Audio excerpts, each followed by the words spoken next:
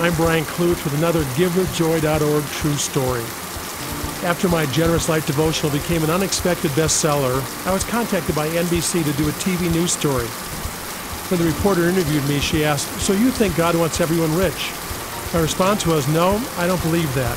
She was a little surprised by my answer and then asked, "Well, what do you believe?"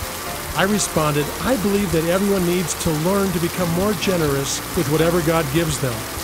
She then said, "Well, didn't your best-selling book make you rich?" I replied, "No, it helped me become more generous."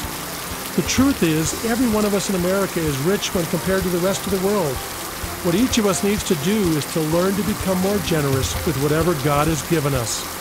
To learn how you can become more generous, sign up for your free 40-day Journey to Generosity e-devotional at this station's